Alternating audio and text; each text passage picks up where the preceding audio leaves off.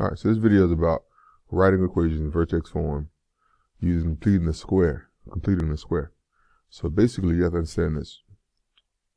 If you want to write the equation in vertex form, we're essentially looking for it to be in the form y equals a x subtract h squared plus k. That's the vertex form.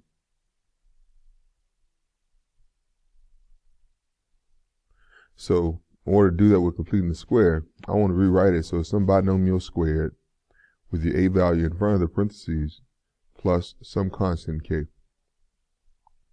So to do that, in this case, the a value is 1. So since the a value is 1, I can just rewrite it as y equals to 1 in the parentheses. I'm going to rewrite the x's, just the x part. I'm not going to use this. I'm going to use this on the end. Subtract 35. But in parentheses, it's just going to be the part with x's. So x squared subtract 2x. If you factor out one from those, they don't change. But if that was like 2, it would change. This is going to give you x squared subtract 2x. What you want to do is make that a perfect trinomial so that I can rewrite it as some binomial squared. So you have to find out what c is. So I'm going to put plus c. Here I'm going to put subtract c. So, or subtract c times 1. So basically, whatever the c value is, you can put it on the inside of the parentheses, and you can put it outside of parentheses. So they cancel each other out. You got to put 1 being positive on the inside and 1 being subtraction on the outside.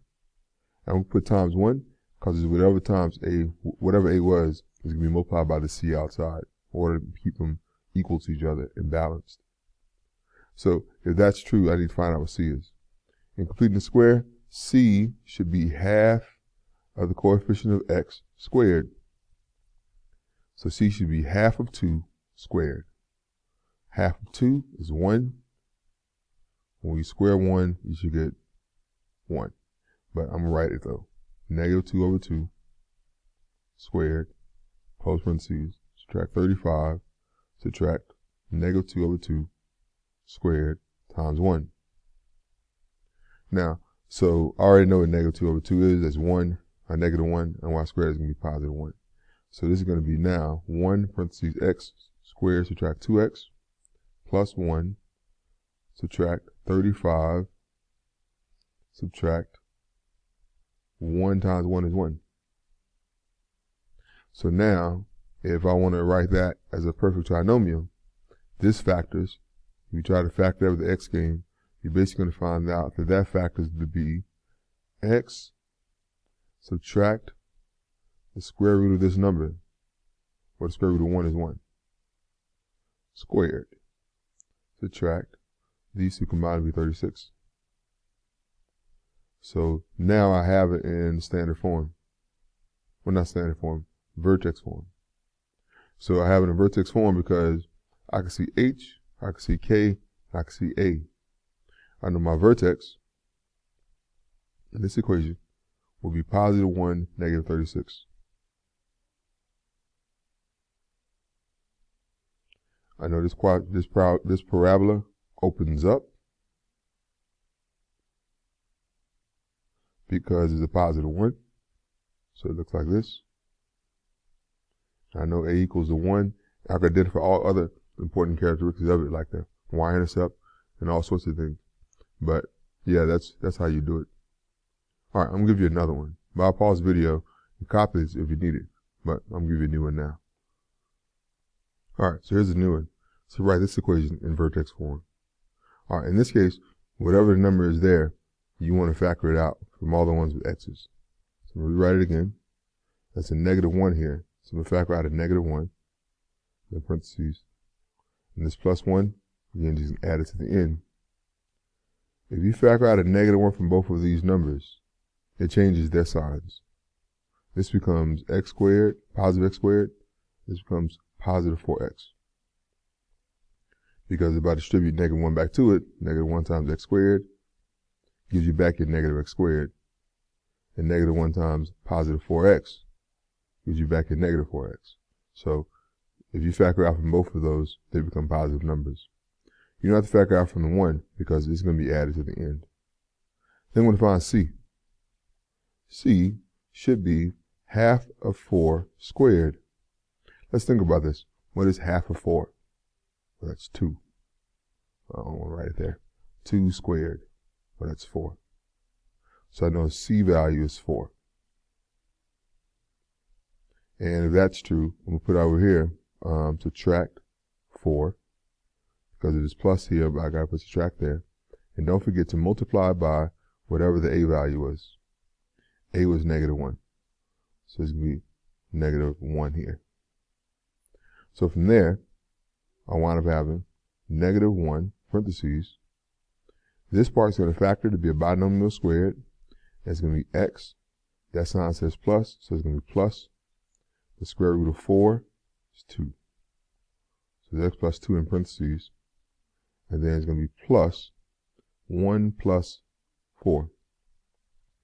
So this is -1, x plus 2 squared plus 5. So y equals this. So I read it in vertex form. I can see my vertex is -2, +5, because you get the opposite of that sign. I know my A value is -1. And I know that it opens down, because A is negative. So no, this is really a maximum. That's where it turns back downward again. So it's a maximum. All right, so that's it. That's another example. I'll pause the video, and I would write that down, because the next one, I'm going to let you try on your own, and you use that as a guide.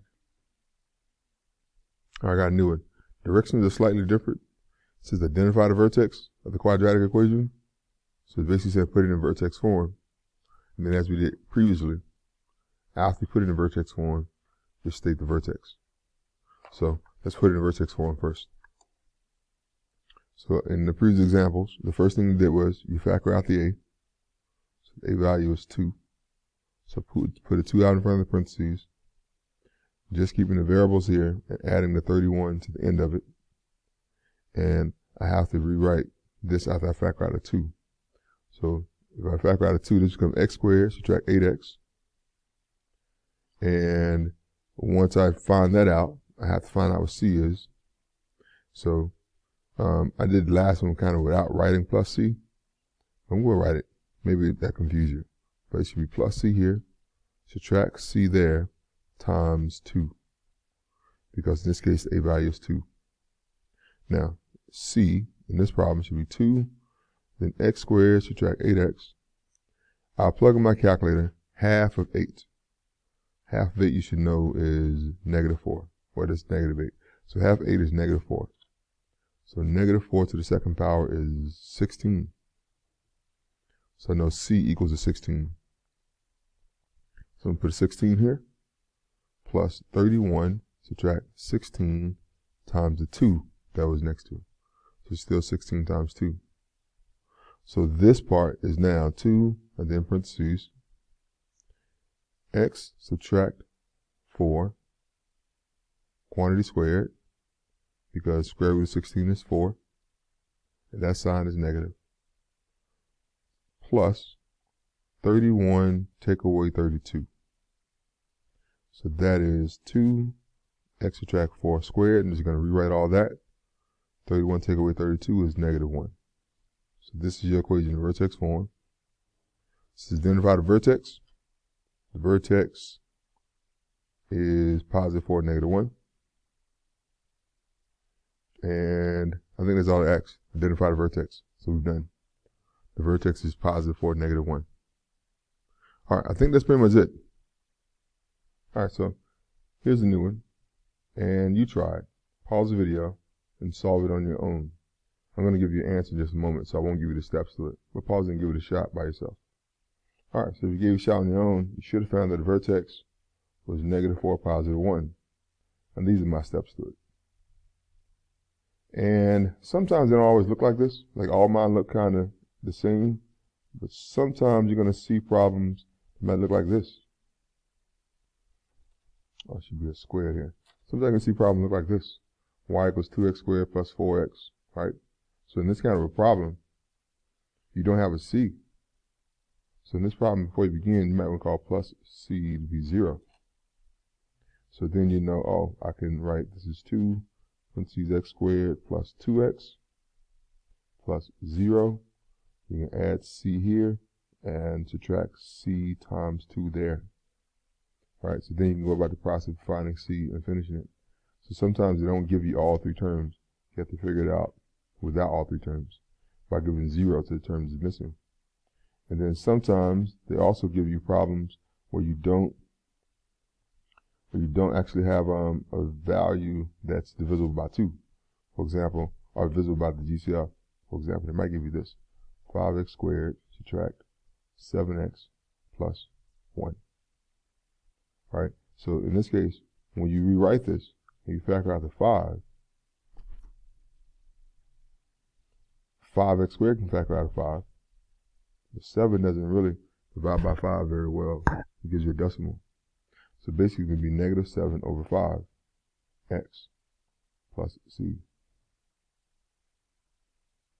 And this is going to be plus c times 5 outside. This is c times 5. It doesn't look very good, but that's what it says. So sometimes you get decimals here, and you got to figure out complete the square with that decimal. But that's okay. Just call 7 over 5 a decimal, and then find out what the c value is. Anyway, that's it. That's all I have. Good luck.